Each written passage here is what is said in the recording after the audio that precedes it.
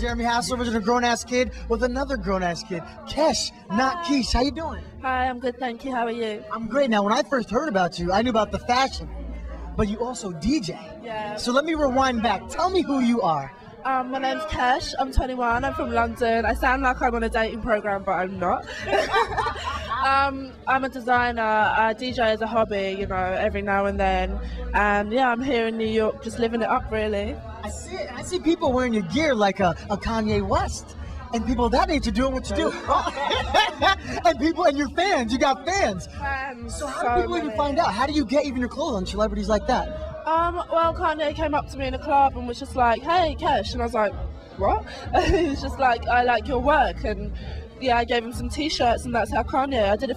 Kanye got into my stuff. I did a photo shoot with Lupe for a magazine I used to work with, and I made him a T-shirt, and he liked it, and he wore it. So it's all by chance, it's all by fate, really. It's all a lot of hard work as well. So I see. Work hard, kids. Work hard. So tell me about the fashion. What is your whole fashion? Tell me about it. Well, my fashion was obviously last minute. This is a T-shirt I bought in a thrift store for like $1. This cost like 50 cents. So my outfit cost $1.50. Woohoo! But see, that's how you do it. That's what it is. That's how you do it, man. It's not about spending hundreds of dollars and stuff. It's about keeping it cheap and sweet. And tell me about your fashion line, like the T-shirts you make. Are you only T-shirts? Do you do more than that? I do more. I was T-shirts for a little while, and then I've moved on to sweaters, hoodies, tracksuits, and a lot more. I'm about to have a fashion show in London Fashion Week. Yeah, I have 12 full head-to-toe looks. It's going to be a big thing, so look out for me. Oh, wow. And now talk about the DJing. How'd you get into doing all this? I don't know. Someone at a fashion party was like, "Oh, I want you to DJ." My DJ pulled out, so I was like, whatever. So I brought some CDs down. That's how I do it, CDs, and played a few tracks, and people seem to love it. So I've just been like DJing as a hobby. I've done a few places: Germany, Russia, New York. I'm about to fly to Chicago and do a gig out there. So do whatever you want to do. Play CDs at a party and get booked everywhere. So how important is MySpace to your career? MySpace is very important. Thanks, Tom. I love you. Shout out to Tom. Yeah, big up to Tom, my homie. No, it's good. Like, MySpace has helped a lot because people from all over the world can see my stuff. I mean, MySpace didn't make me, but it did help quite a lot. Yeah. Now, seeing how you're doing fashion, doing DJing, now are you established? What do you mean by established? You tell me.